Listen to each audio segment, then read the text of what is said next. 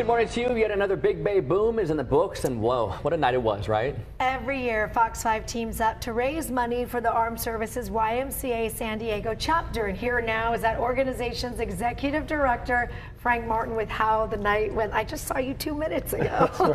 Thanks for being here. And we talked last night. Yes. And we're looking forward to having you back. You said, I'm going to be back there tomorrow, and I'm going to tell you how much money we think-ish we raised. Yeah, it was an honor to be there. I've seen the Big Bay boom for several years, but not from behind the scenes with the Fox family.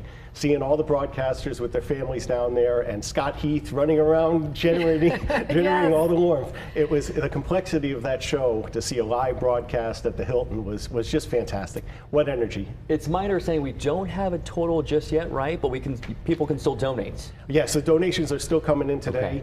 Last year we raised $104,000, and we're projecting now hopefully to do better than that this year. So we're coming in. The generosity of San Diego. The Port of San Diego, Joe Stuyvesant as the president, Sandy Perdone, who's the producer of the Big Bay Boom, Palomar Health, Gomez Attorneys. I saw he was down celebrating with the Fox team there. That generosity was something you don't know about it till you see behind the scenes. Yeah, firsthand. For a lot of people, it's the fireworks. I was looking around and like all these people, they were just lined up there just to see the show, but it's so much more than the fireworks, so much more than the Big Bay Boom. We were able to get 2 families, up on TV, showing one family, the Van Vleck, who are part of our Operation Little Learner, an example of what our Armed Services YMCA does to support that military family. And we also saw a re-enlistment.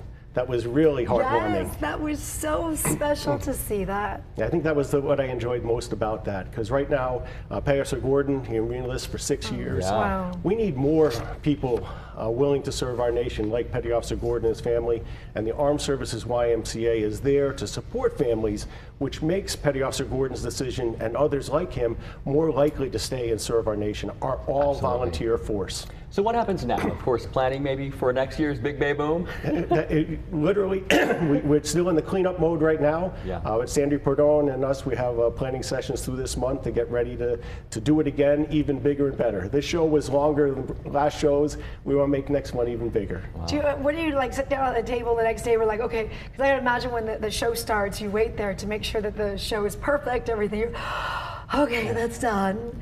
And then when you think about next year, you say, we're going to go bigger, we're going to go longer. What are we going to do? Well, I've got to get our team together to do it. I'm very new to the organization. This is week 3 for me, but I couldn't be more honored to be part of an organization here to do good for military families, to strengthen military families. Well, we definitely thank you so much for being here, and we're happy that you guys raised a lot of money last night. And Fox 5 and Nexstar, they $10,000 donation that Scott presented the other day.